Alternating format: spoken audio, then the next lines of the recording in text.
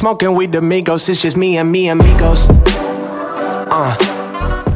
Hey guys, welcome back to the channel, and as you guys can see from the title, I got another car. I can barely even speak because of how excited I am, and it's not a junk car. So with the budget that I had, my budget was roughly around 3K for a drift build, 3K for another project. I didn't want to spend over because then I'm gonna be like, you know, if anything happens to my baby over here, we're gonna have some serious issues like the last time. I didn't want to have that problem. So I was saving up.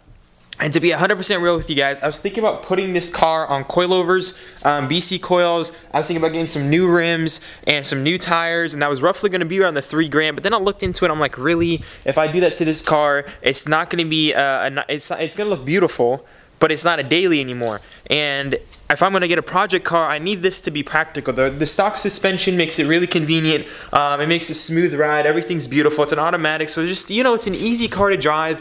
Very smooth. It's my baby. Never gonna get rid of this guy. I will do mods in the future, but you know, things are getting expensive. But for those of you guys who actually love the channel for, you know, for car stuff, I really hope you guys are okay with my decision. I did get a new whip. It's one of my dream cars. It's manual, it's a hard top, and parts are cheap, which was priority for a drift build. So let me pull my car out of the garage, and I'll pull the other one in the garage. I'll show you guys what it is.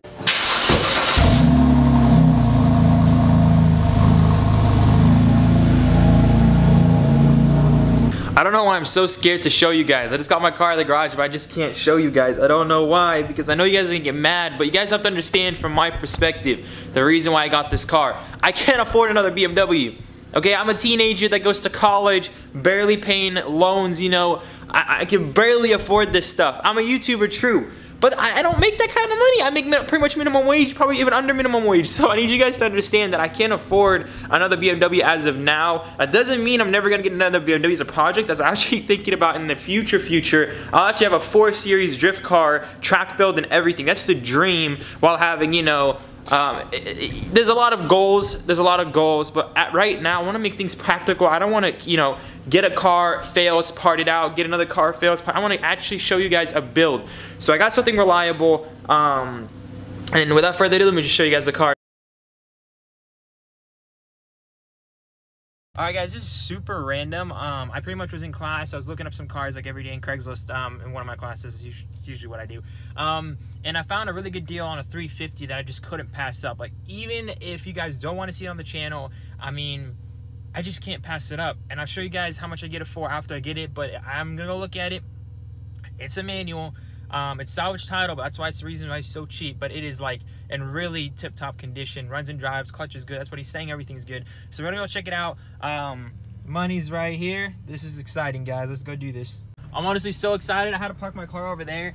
Cousins are probably gonna come drive it home because I'm out of gas, and they had an appointment to go to. They were nice enough to drive it to my house because I literally hit them up right after school, and I was like, "Yo, I'm gonna buy it. I'm coming right now. I'm gonna buy it." So yeah, it's a salvage title 350Z, 2003, and has 115,000 miles, and I got it for 27. So 27 is a really good deal, guys.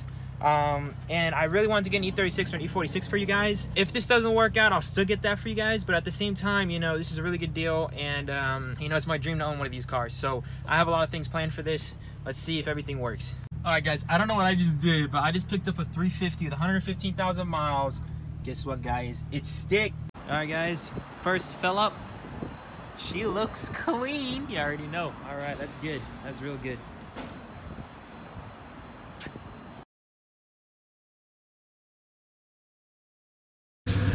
So here's the car, guys. Oh, it's a 350. Oh, it's a 350. So as you guys can see, I got a 2003 350Z, 115,000 miles, salvage title, but that's normal. And the best part about it is that it's a hardtop manual. So let me show you guys the car real quick. Now the car is far from perfect, but when you get it for like around 2,700, you know, there's not much to complain about. It's got really nice rims. The hood needs to be, I'm probably gonna replace the hood. It's some cheap material. It's missing paint on the roof there. Over here is why it has a salvage title, but it looks like you repaired it with Bondo. So it's not the best Bondo job, but it was better than mine, so I'll take it. So he ended up fixing that, just hasn't painted it. He replaced the bumper. It's a different color than the car because it was replaced. Other than that, I think it's good. Oh, he has a small dent right here, which is all fixable. You know the guy Twakey could probably hook me up on that. So that's all of that. Let me show you guys the interior. As a BMW enthusiast, it's kind of important to have a nice interior. Now, 350Zs are known for not having the best interior, but these seats are leather, which are awesome. It's stick, as you guys can see there. That's actual stick. That's not an automatic with the shift knob boot on it. So these are automatic, and they have heated seats. So I don't know if this is stock for a 2003, but I am in love with it. It has some kind of 2 radio thing going there. I don't know why, but probably just end up taking those out. Gauges, fuel gauge is messed up, but let me start it up for you guys so you can hear it. I just need you guys to understand, it's important for me to have something reliable, something I can actually, you know, drive down the street and drive back up to the garage so I can work on it. When I had the other car on the street, it was kind of degrading the area, and just really, my parents were unhappy with what I was doing. And you know, when I have my parents' support, it just gives me more motivation. They don't always give me their support, but you know, it just keeps me going when they approve of my decisions. So I ended up getting this Z, actually a darn good steel manual. And yeah, it's everything solid. The major issue with this car, other than body, is suspension. When I'm driving, this thing squeaks like everywhere around all 4 wheels. So I'm gonna take off the rims, check out if the rims are bent, hoping not because they're nice rims, and then individually check all the struts and the springs to see how those are gone. I have a feeling it's aftermarket suspension, but without further ado, guys, let me start up the car and show you guys how it sounds, because it's beautiful. It sounds, it's actual sports car. It's an actual sports. Yeah, do you see that? 2 seats. 2 seats. I'm gonna slap the ignition. By the way, this is the key, guys. I already ordered some keys. This is disgusting. But yeah, start this bad boy up. I got foot on the clutch. I'm not used to this. Oh my lord, let me get that wheel straightened out. 115,000 miles. Only light is a tire pressure light. The brake light's on because of the e-brake. Gauges are all working besides this fuel gauge. It needs a sensor for that. That will be replaced. Trim is shockingly in great condition. So I think this was actually repainted.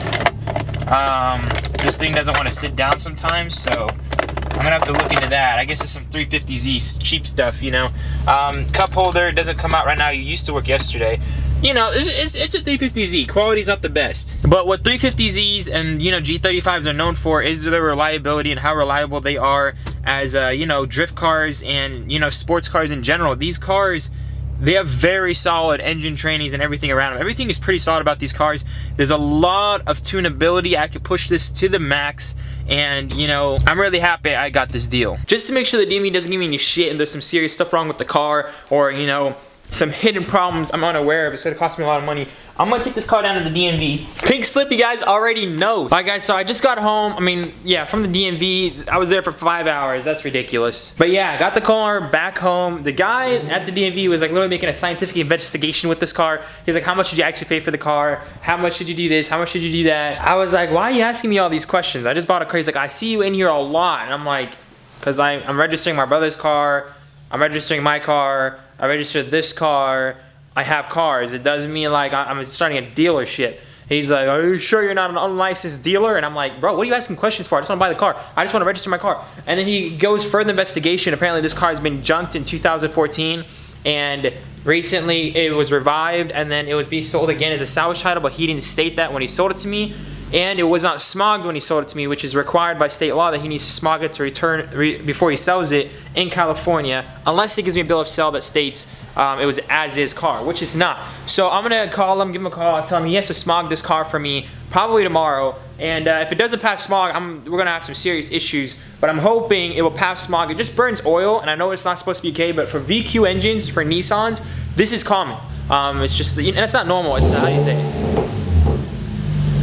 Alright, he's cutting me off. So without further ado, yeah. Coffee al Habibi. Alright guys, if you enjoyed this video, smash the like button. If you guys are excited to see more videos, smash that like button. I'll see you guys in the next one. Peace out.